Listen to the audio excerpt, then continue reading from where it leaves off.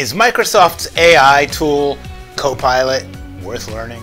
As an IT services provider, we're always doing our homework to help give our clients some perspective on the technologies that are out there. And Microsoft has not been shy about marketing its new AI tool called Copilot. It's been getting a lot of buzz. Advertised as a virtual assistant, Copilot not only is on the web, but it is now woven into Microsoft's Office 365 suite. For example, it can summarize a lengthy email chain in Outlook.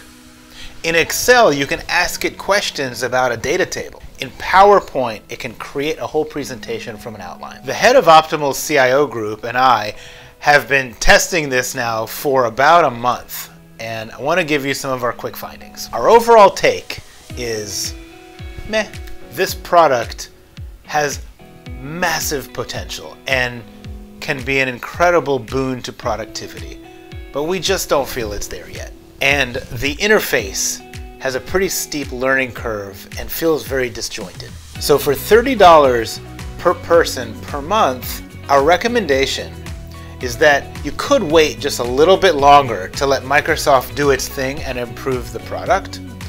Or you could select a few people in your organization to begin to test and explore what it might be capable of. If you need some help keeping pace with this technology, I invite you to follow our page so that you do not miss another webinar.